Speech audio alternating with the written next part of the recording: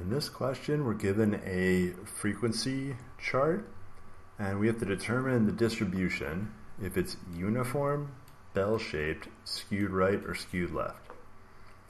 Now, uniform is going to look basically like a rectangle. We'll see that one soon. Bell-shaped, it sort of looks like what we have here, except on here, there's some extra values on the left. So this is going to be skewed.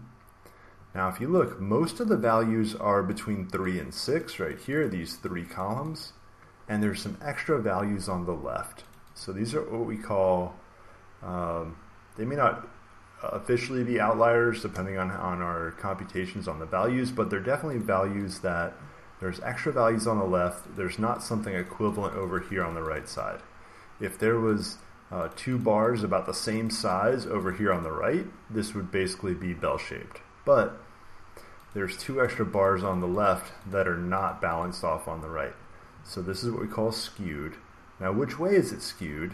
There's extra stuff on the left, so it's skewed left. So again, these extra values on the left, it's going to be skewed left. Now, to me, this one's a little hard to remember because when I look at this, it looks like there's more stuff on the right, which there is more stuff on the right, but what this really means is most values are going to be over here on the right, but there's some random values way out here on the left, and that's what are called, these values are what's skewing things right here. So most of it would be all nice grouped together, but then there's some extra values hanging out here on the left, and it always looks like small bars off to one side that are not balanced on the other. So this is skewed left. Now I'm going to regenerate this question several times. So I'm going to go new version here.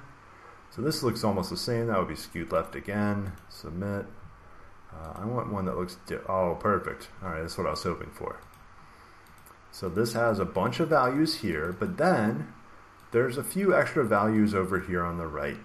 So this one's going to be skewed right because there's a couple of these values that are not balanced out on the other side. So that's skewed right.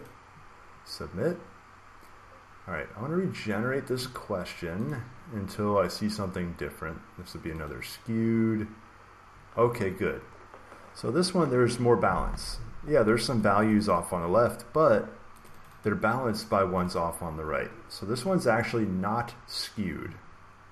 The fact that it's not perfectly even, it doesn't need to be perfect. There's a few more here and a few less here, but overall it's pretty balanced.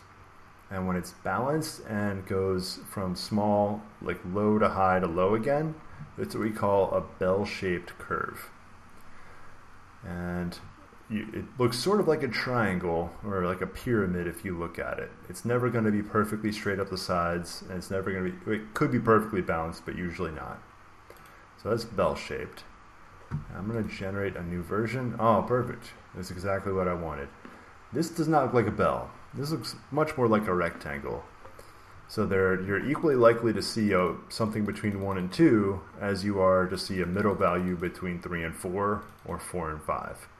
So this right here is not bell-shaped because they're uniformly distributed across the whole set of values on the bottom. So in this one we call this uniform, and it looks mostly like a rectangle.